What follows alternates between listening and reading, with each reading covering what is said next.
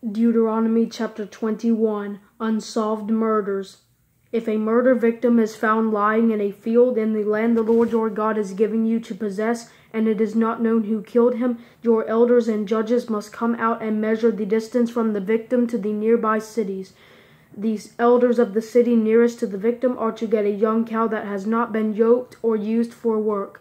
The elders of that city will bring the cow down to a continually flowing stream, to a place not tilled or sown, and they will break its neck there by the stream. Then the priests, the sons of Levi, will come forward, for the Lord your God has chosen them to serve him and pronounce blessings in his name, and they are to give a ruling in every dispute and case of assault.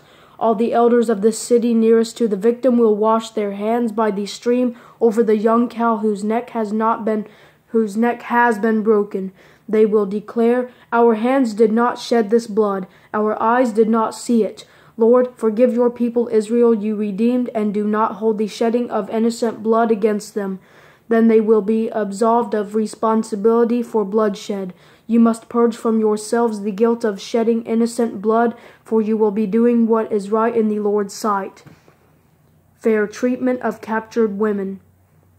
When you go to war against your enemies and the Lord your God hands them over to you, and you take some of them prisoner, and if you see a beautiful woman among the captives, desire her, and want to take her as your wife, you are to bring her into your house. She must shave her head, trim her nails, remove the clothes she was wearing when she was taken prisoner, live in your house, and mourn for her father and mother a full month.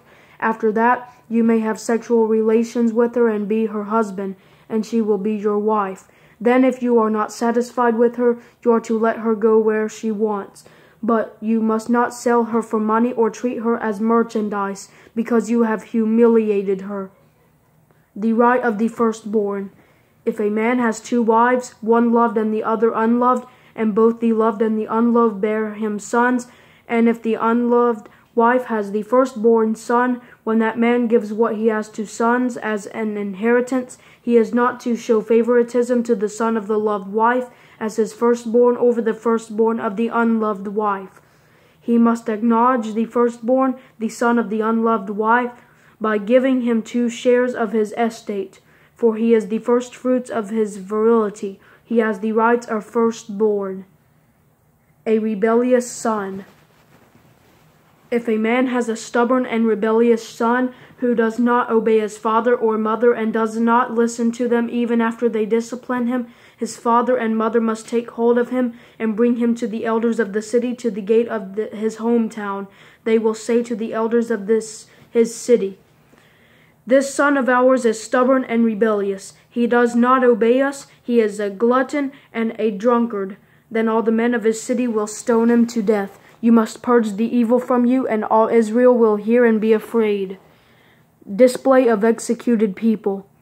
If anyone is found guilty of an offense deserving the death penalty and is executed, and you hang his body on a tree, you are not to leave his corpse on the tree overnight, but are to bury him that day, for anyone hung on a tree is under God's curse. You must not defile the land the Lord your God is giving you as an inheritance.